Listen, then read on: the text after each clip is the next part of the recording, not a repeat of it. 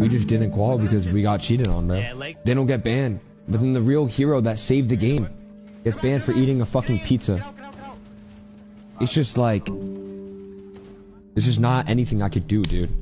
I carried this game when it was dead. I never fucking quit. I never gave it up for the past 6 years. All I do is just do good for the fucking game. And all I ask is just for one Epic employee to watch my streams and ban them on command. Every tourney I get cheated on, dude. Like knowing just the past and the PTSD that I get when I get cheated on in game. It's just not healthy for my mental, bro.